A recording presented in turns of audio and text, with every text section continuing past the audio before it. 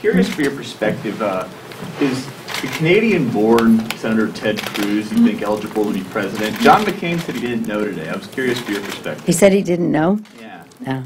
Well, again, this is inside baseball, to use one of Chad's always sports analogies, inside baseball of the Republican Party. It's up to them to decide.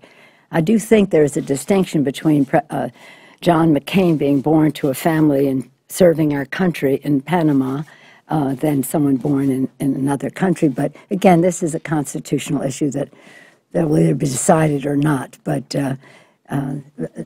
in a constitutional way. My opinion means nothing here. This doesn't make a difference if Trump is the nominee. So if I say we want Trump, then that means we think that enhances our prospects, so that might reduce his support. I don't really get involved in the Republican nomination for president. You know that. I wish them well in their process, whoever they nominate. We feel very confident that we will be able to defeat and to do so in a way that lifts many more members into the House and the Senate and state legislatures across the country.